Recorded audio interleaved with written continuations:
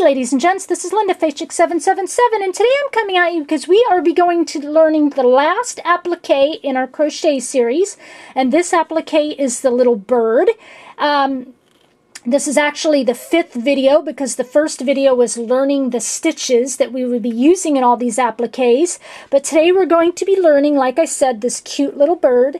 It's actually a very easy applique, but you just have to be careful when you're coming to like the tail and the beak that you are very mindful of where you're placing your stitches so that you kind of get these little points, okay? But other than that, it's really easy. You're working in a tiny little spot, but it's really easy to do, okay? And this I actually think I did with the D hook. This one I did with the E hook, which is what we're going to be using today, okay? So here's the hook, and you can see the E right there. Okay, E hook. So I'll move my sign out of the way so we can get started. The first thing we need to do is make a loop with our yarn here. So you're going to lay your short end, which is the loose end here, over your long end, okay, which is the end that's hooked and associated to your skein. You're going to take that long end and pull it through the loop. Then you're going to take your short end to pull and tug on that to close your loop. And then take your long end to make your loop smaller. You want the loop just big enough to be nice and snug. See, that's too loose. You want to pull on it so that it's just big enough and is right snug right against your hook. Okay? So, let's begin. First thing we're going to do is chain 3. So to chain, you're going to yarn over, and basically what I'm talking about when I say yarn over, it just means, I'm going to cut the short end just a little bit, I don't want it that long. It just means that you're taking your yarn and you're placing it over your hook, okay? So you yarn over, you're going to twist and grab that yarn, and you're going to pull it through the loop on your hook. So there's 1 chain. You're going to yarn over, twist, grab, pull through, there's 2 chain. Yarn over, twist, grab, pull through, there's 3 chains. So see how you have kind of like 3 little V's there? See, that's kind of like a little V shape. Those are 3 chains on your hook. Then what we want to do is form a ring. Now this is going to be a tiny little ring, but we're going to do it. So what you're going to do is a slip stitch. You're going to take your hook and you're going to put it in that first V chain that's right next to that knot, okay? So you're going to put it through, right through there. And you're going to yarn over, twist, grab, pull that thread through, and then you're going to take that thread and you're going to yarn or pull it through the loop on your hook, okay?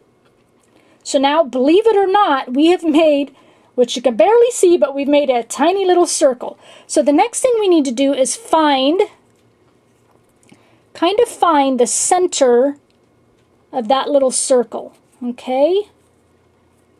And we're going to be working through the center of that little circle. Okay, and what we want to do first, because we need to gain enough height to work the rest of the stitches that are going to be working through that circle. Okay, so we want to chain 3. So chain 1, chain 2, chain 3. And then we're going to do 14 double crochets. So you're going to double crochet, you're going to yarn over, you're going to go through the center of your loop. Oops, that's not the center. Yarn over, go through the center of your loop.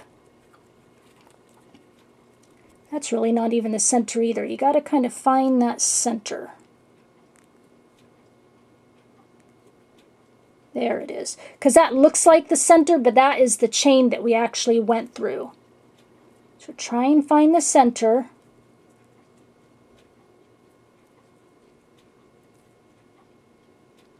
There we go. I found the center. It's going to be a little bit hard to do, but once you find your center and get a few stitches through it, it'll be a lot easier, okay?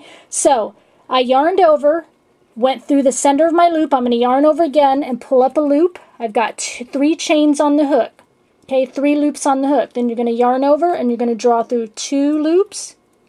Yarn over, draw through 2 loops, okay? Let's do it again. We're going to yarn over, go through the center of that ring, yarn over, pull through, yarn over, draw through 2 loops, yarn over, draw through 2 loops. Okay, let's do it again. Yarn over into the center, yarn over, twist and pull through, yarn over, draw through 2 loops, yarn over, draw through 2 loops. One more time, yarn over into the center, yarn over and draw through, yarn over, draw through 2 loops, yarn over, draw through 2 loops. Okay, so we've got 4 of those on there. We need 14, so let's do 10 more. And as you're doing this, try to hold the short edge right next to that ring so that you, as you yarn over and stuff and go through that ring, you'll kind of go right around that little short edge and you'll kind of hide it inside the ring, okay? There's 5.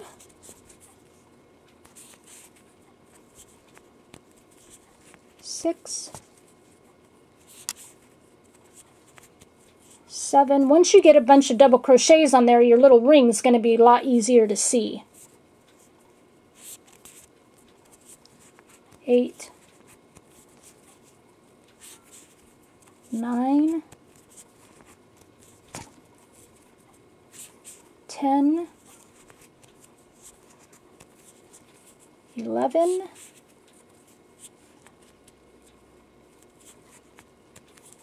12. It's going to get nice and tight. 13. And 14. Okay. Now before we go any further, I want to cut off the rest of that little short piece because we just don't need it anymore. We're done with it. Okay. And then we've got what looks like almost a heart, but we want to close that up. So what we're going to do is slip stitch again. We want to slip stitch in the somewhere in that first chain 3 that we did when we very first got started. Okay, so just you've got, so you can see 1 chain, 2 chain, 3 chain. Just chain 3 in there somewhere, or slip stitch in that chain 3 in there somewhere. So insert your hook into that chain, yarn over and draw up that loop, and draw that loop through the loop on your hook. And now we've got a nice little circle. Okay, now where we just slip stitched, which is right there, we are going to work in that area, right where we just slip stitched in that chain. These next set of stitches are going to stay in that slip stitch area, okay? What we want to do is chain 3. We're going to start to make the head now.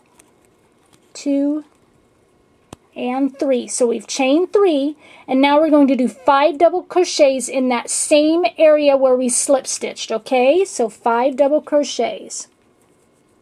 Go right into that slip stitch area. So 1, oops, I lost it. Sorry guys. Okay, right into that slip stitch. So 1, 2,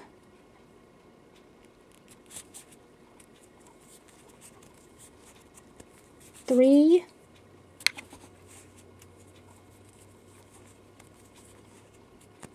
4,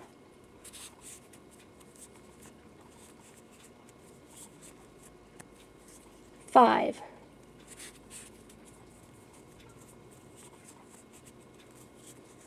Okay, and so now there's our little head and we have a little body, but we kind of want our head to look circular, right?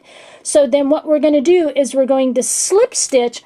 See how like we've got a body and it almost looks like a neck? We're going to slip stitch right in that little neck area, kind of where we did all those, in the same area where we just did all the double crochets, okay? So just slip stitch right in that same spot. So go in that same area and do a slip stitch. So now it looks like we actually have kind of a round little body and a round little head. Okay, let me pull some more string out here. Okay, so now what we want to do is we want to get back around over to here to make our little tail. Okay, so what we're going to do is single crochet in the next 8 stitches. We're back onto the body.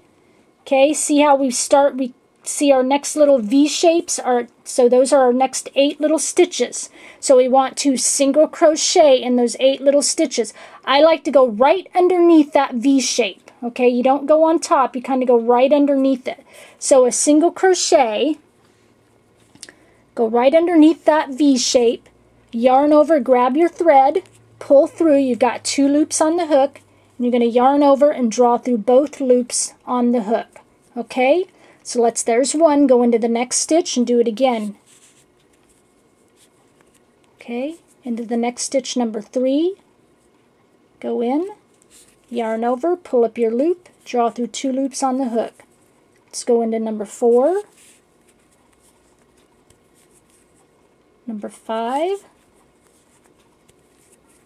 number 6, number 7,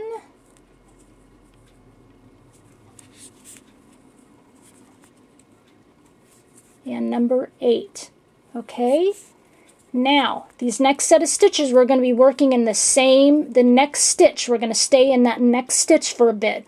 Okay, so what we're going to do is in the next stitch we're going to do a half double crochet, and basically what that is you yarn over, go into your next stitch, yarn over again, and twist your hook, grab that thread and pull it through. You've got 3 loops on the hook, and you're going to yarn over and draw through all 3 loops on the hook.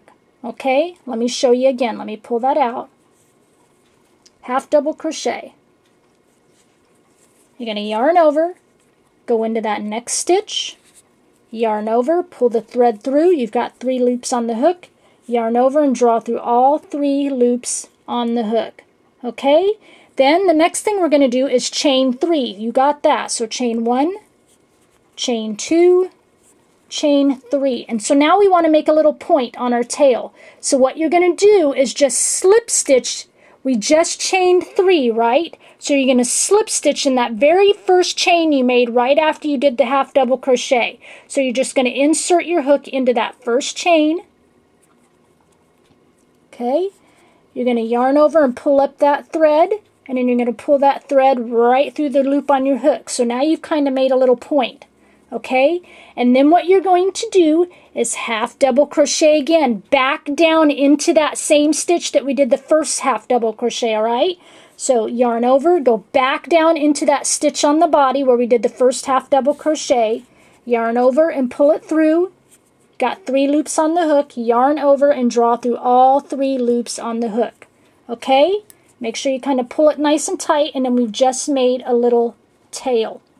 Okay, and then the next thing you want to do is you want to single crochet in the next 4 stitches. Okay, single crochet. So go into the next little stitch, pull up a loop, single crochet, next stitch, single crochet, next stitch, single crochet, next stitch, go in through it, yarn over, pull up a loop, and then draw through both loops on the hook. Okay, and then what we want to do is go back into the neck area. So what we're going to do, see that little neck area right there? It's kind of right,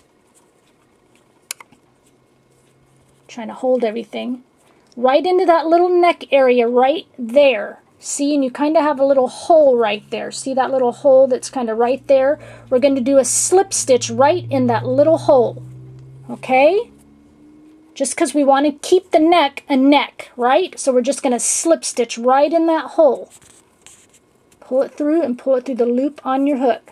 Perfect. So now we're going to stay a little neck, okay? And then the next thing we want to do is we want to single crochet again on the stitches on the head, just like we've been doing around the body. All these little V-shaped stitches, we want to single crochet in the next 5 stitches, okay? So you have 2 stitches on that first chain that we did when we very first started. You got to go in there and do your little single crochet in that little first stitch. Mine is a little tight there. I apologize. I got to kind of move my thread there. Go into that first little, because you did remember when we did the head, we did a chain 3, so it might be a little confusing, but there's 2 chains on that chain 3 you got to stitch into, okay? If you miss it, then just chain 4 and stop at chain 4, but if you get both stitches on those chains there, I know it sounds confusing, but I've done it where I've missed it, and I only got 4 chains before, because what you want to do is create your beak on the second to the last chain on your head, because we want to create our beak here and then single crochet here and then do a slip stitch and finish off. So if for some reason you only get 4 stitches coming around, you're okay with that. But you should be able to do 5. But if you've missed a stitch and you only do 4, that's okay. So we're going to crochet, single crochet, our first little stitch on our head.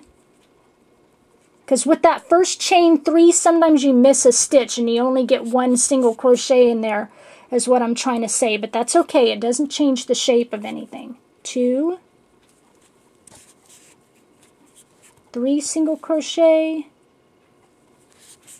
4 single crochet, 5 single crochet, and then we're going to create a little beak just like we did the tail. So in the next stitch we're going to half double crochet, yarn over, go into the next stitch, yarn over, draw your string up. You got 3 loops on the hook, yarn over and draw through all 3 loops on the hook. Okay, and remember we chain 3, 1, 2, 3, and then we're going to slip stitch in that first chain we just made. Insert your hook and draw up your loop and draw that loop through the loop on your hook so that you make a little point. And then we're going to half double crochet right back down in that first stitch where we did the first half double crochet. Okay, right back down in that same stitch, half double crochet. And actually, yeah, half double crochet. It gets really tight. It's doable. Okay, now we have a kind of a little nose there, or a little beak, I guess you could say. Okay, cute little beak. Alright, and then what we want to do is single crochet in the next stitch. Okay, and then we want to slip stitch right back in the little nape of that neck there. So slip stitch right in there. Create a little slip stitch. You guys got this. There we go. And we just finished our bird. So make a loop really big. And then let's cut off that excess. We're going to take this short edge and pull it through that loop and pull it nice and tight. We just made our little bird. So it just gets a little confusing at the tail and the beak, and we did it. And a little bit confusing maybe on the head. But like I said, if you've done 4 stitches and you are down to the last 2 stitches on the bird's head, it's okay. It'll be fine.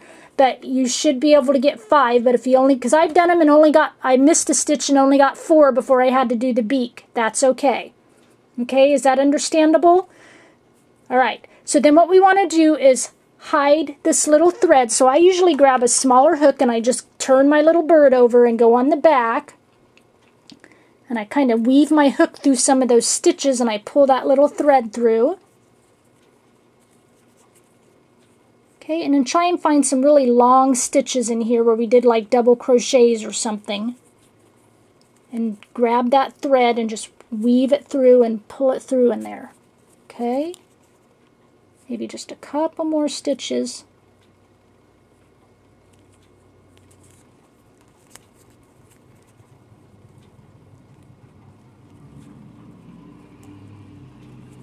Sometimes it gets stuck and that's what it's doing. Try it again. Couple more stitches. Drag that thread through. There we go. And let's cut off that excess. Basically kind of just sewed it in there so we don't have a string hanging. And kind of reshape out your little bird, and there you go. See, you even kind of almost have an eyeball. Okay, I know you guys have this. It, like I said, just gets a little confusing here and here. But you can do this. I have faith in you. If I can do it, you can do it. And I will have the pattern down below. Okay, if there's any help that I can help you with, any questions, let me know. I'll do my best to get back to you and answer you. I thank you for sharing your time with me, and thank you for sharing your time with all these appliques. I hope they were fun for you. Hope you get to use some of them, you know, the little hearts and the flowers in your projects. But I love teaching you, so I hope they were all very understandable and easy to learn. Like I said, I thank you for sharing your time with me, and I'll talk with you again soon. Bye.